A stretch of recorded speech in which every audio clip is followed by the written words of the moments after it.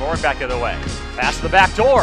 Out in front and a score, and it's Tom Saravalli as the three forwards combine there for Nazareth. Of course, no live stats or anything for that game, so we have no idea what the situation was. Racklin the shot in front, and in the net it goes! Matt Coleman is going to get the goal for the Valiants as he put home the shot from Racklin, looking for that second goal. So I get a lead going into the intermission. Now for Simchuk. Simchuk with it, shot, score! Craig Simchuk with a wicked wrister that beats Ed Zadolszek. And it's a power play goal for Manhattanville, and they have a 2-1 lead.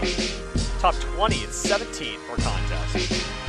Funny how just a couple minutes that really set you apart. And the slapper by Rivera saved. Rebound is put home by Manhattanville. As it's Tanner Hicks, I believe, gets the goal for the Valiants. How about that? Pause along the board, trying to freeze the puck up for a couple seconds, but finally it's knocked away. Here comes Blasco. Move by Blasco, and a score.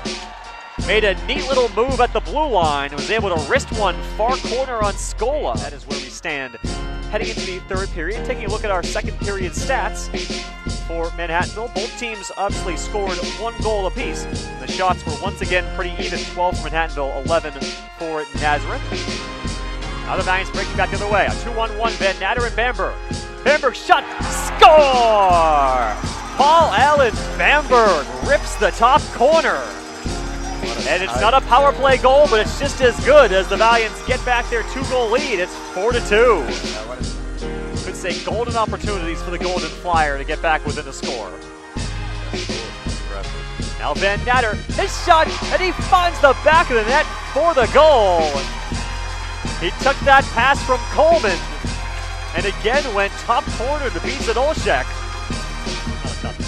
Now a 2-on-1 for Nazareth. Andler out in front, and a gorgeous pad save by Alex Scola, denying Durso. Wow. Scola's been wonderful in this third period, and as soon as I say that, the puck goes in the back of the net.